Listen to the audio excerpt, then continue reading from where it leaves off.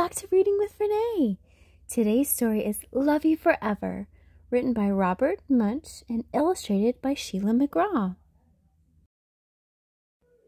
A mother held her new baby and very slowly rocked him back and forth, back and forth, back and forth. And while she held him, she sang, I'll love you forever, I'll like you for always. As long as I'm living, my baby you'll be. The baby grew, and he grew, and he grew, and he grew. He grew until he was 2 years old, and he ran all around the house. He pulled all the books off the shelves. He pulled all the food out of the refrigerator, and he took his mother's watch and flushed it down the toilet. Sometimes his mother would say, This kid is driving me crazy. But at nighttime, when that 2-year-old was quiet, she opened the door to his room, crawled across the floor, looked up over the side of his bed, and if he was really asleep, she picked him up and rocked him back and forth, back and forth, back and forth. While she rocked him, she sang, I'll love you forever, I'll like you for always. As long as I'm living, my baby you'll be. The little boy grew.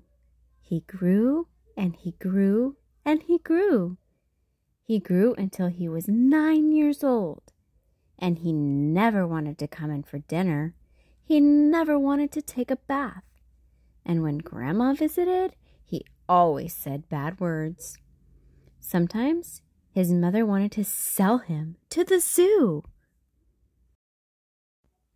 But at nighttime, when he was asleep, the mother quietly opened the door to his room, crawled across the floor, and looked up over the side of the bed.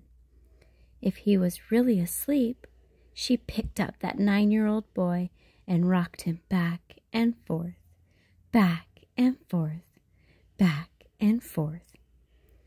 And while she rocked him, she sang, I'll love you forever, I'll like you for always. As long as I'm living, my baby you'll be. The boy grew.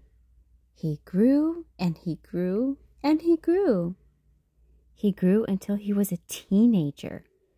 He had strange friends, and he wore strange clothes, and he listened to strange music. Sometimes his mother felt like she was in a zoo.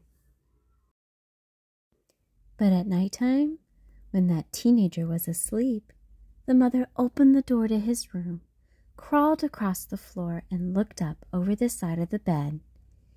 If he really was asleep, she picked up that great big boy and rocked him back and forth, back and forth, back and forth. And while she rocked him, she sang, I'll love you forever, I'll like you for always. As long as I'm living, my baby you'll be. That teenager grew. He grew, and he grew, and he grew. He grew until he was a grown-up man. He left home and got a house across town. But sometimes on dark nights, the mother got into her car and drove across town. If all the lights in her son's house were out, she opened his bedroom window, crawled across the floor, and looked up over the side of his bed. If that great big man was really asleep, she picked him up and rocked him back and forth, back and forth, back and forth. And while she rocked him, she sang, I'll love you forever, I'll like you for always.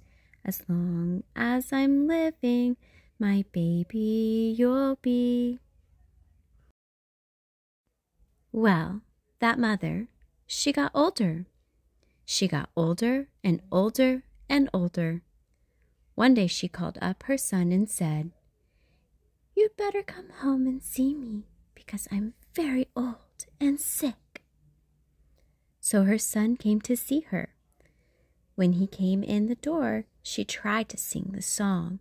She sang, "I'll love you forever, I'll like you for always." But she couldn't finish because she was too old and sick. The son went to his mother. He picked her up and rocked her back and forth, back and forth, back and forth. And he sang this song, "I'll love you forever, I'll like you for always. As long as I'm living, my mommy you'll be." When the son came home that night, he stood for a long time at the top of the stairs. Then he went into the room where his very new baby daughter was sleeping. He picked her up in his arms and very slowly rocked her back and forth, back and forth, back and forth. And while he rocked her, he sang, "I'll love you forever, I'll like you for always.